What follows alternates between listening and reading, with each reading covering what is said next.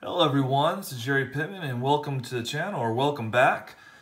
Today I've gotten in my fourth Topps Project 2020 card. Actually came in the mail probably about a week ago and I just have finally gotten to making this video. So anyways, this is actually number 90 in the set. It is of Ted Williams by Oldmanalan. There is 41,407 of these that got ordered.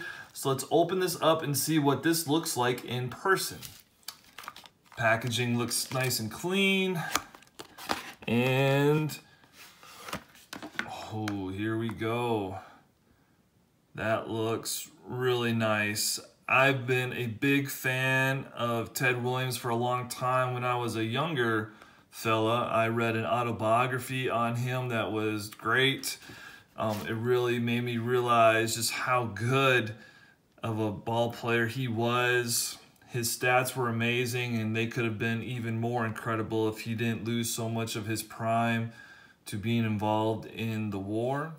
Now, I will say Oldmanalan, the artist, his cards have been outstanding. The last one he just put out of Cal Ripken Jr., I wish now I would have pulled the trigger and have bought the card.